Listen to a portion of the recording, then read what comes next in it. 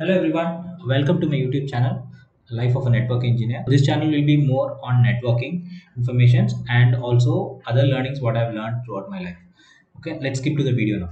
So this video will be on how do we set up a guest Wi-Fi SSID in a 9800 WLC. I have already put a couple of videos on Cisco 9800, like how do we set up the 9800 WLC in a VMware environment, VMware workstation, and also how do we do a detailed configuration in the Cisco WLC 9800. I'll be giving the links on the top. If you want, you can make use of it. Okay, so let's skip to the video now. How do we set up a guest user in W8 9800? First thing is we'll have to go under configuration and then set up a AAA authentication. For setting up a AAA authentication, you'll have to go under AAA method list and then add a new AAA authentication list which is called as guest.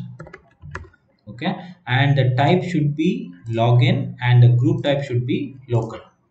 Okay, and then you'll have to click on apply to device, and the second step after this should be to configure the web authentication, which will be under configuration, security, and then web authentication.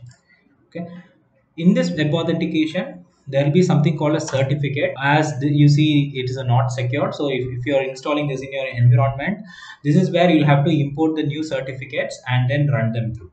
Okay, which is HTTPS certificate and also the webauth certificates for HTTPS. Here you'll have to just click import and fill the details and then initiate the import using the 3CD Mon on any other software. So here we are not going to use it, but I'll tell you how do we do it. Okay, so under here we'll have to go under global, and then the global will have a virtual IP address, and you can always select the type, which is web auth or auth bypass, consent, and web consent. So there are multiple options. We are looking into web auth now. Okay, as I said before, if you have installed the certificate, that will be coming here. So you will have to just select the certificate which is as part of the guest, but I feel that as it is guest, you don't have to apply any certificate. You can just leave it as it is. If you are applying a certificate, then yes, the URL redirection has to be configured here. That is called as a host name, and you'll have to save the configuration. Suppose if you like to configure a banner, like when someone is logging in, they'll have to get a banner on top of it. You can configure the banner here, like it is a private network or something like that.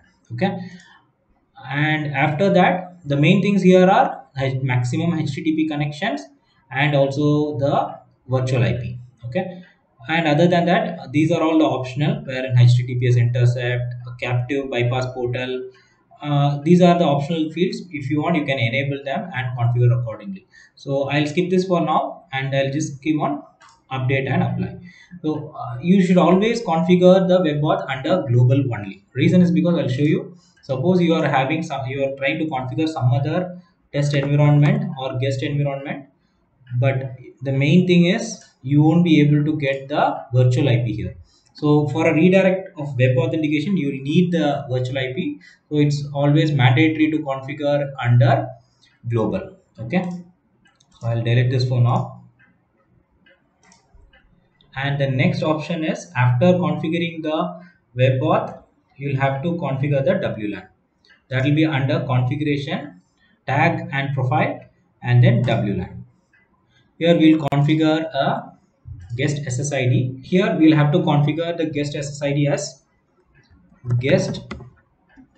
Okay, we'll leave the SSID as it is and we'll enable as status and broadcast enabled. If you are having an advanced APs, then you can select all. Multiple APs, multiple types of APs, then you can select all.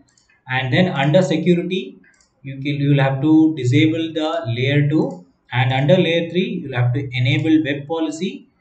And then you remember the configuration global, wherein we gave the IP address of 192.0.2.1, which is the default IP, and you can configure any IP for a matter of fact. And then authentication list, you remember the first thing what we configure. And the most of the times the best way to do is to configure pre-auth ACL, which is pre-auth v4. I'll tell you what that ACL is. Okay, when you see here, it will be under configuration, security, and ACL. Okay, this is the pre-auth ACL. So this ACL by default stops the guest users from hitting any of our network segments except the DNS and the DHCP IP. Okay, that is one way to apply it. Sometimes you get an error, so there is a workaround for it. We'll look that in detail later. Means we have configured the WLAN and everything. So the last step in this will be to configure the guest users. So that will be under configuration and then guest user. Okay, so here you can see I've just created a test user. You can create multiple users as well.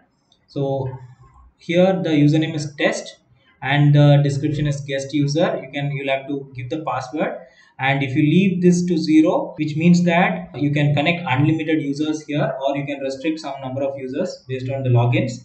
And here is the lifetime, like how much time should be this username and password be valid. You can set that here and then click on update policies. Okay, once this is done, when you hit the SSID, here you will get a redirection. When you connect the guest, you will be automatically redirected to the IP, web auth IP, which is 192.02.1, and then you will be prompted for the username and password. And once you are given, you will be connected to the environment. So if you haven't subscribed to my channel, please subscribe to my channel. If you have any doubts, let me know in the comment section below. Thanks for your time, guys. Happy learning.